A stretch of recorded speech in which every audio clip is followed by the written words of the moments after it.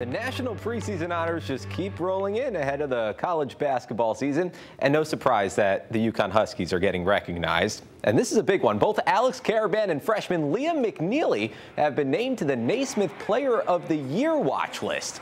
And that's not all. McNeeley was also named to the Julius Irving Award watch list that recognizes the best small forwards in men's college basketball.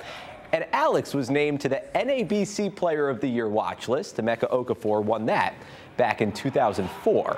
Both Alex and Liam will be enormous contributors to another UConn championship run, despite their experience levels being very far apart. Are you leaning on Alex to help guys like Liam get acclimated? Yeah, Liam's easier because he comes from a family that has pushed him really, really hard.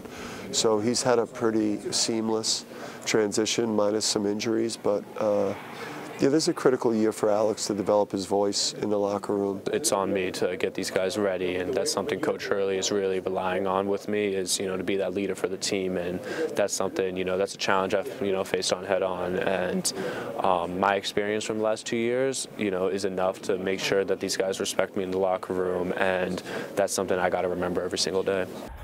My full interview with Alex Karaban is on our YouTube page right now. UConn's one of 8 schools to have multiple players on the Naismith watch list. No UConn player has ever taken the award home at the end of the season.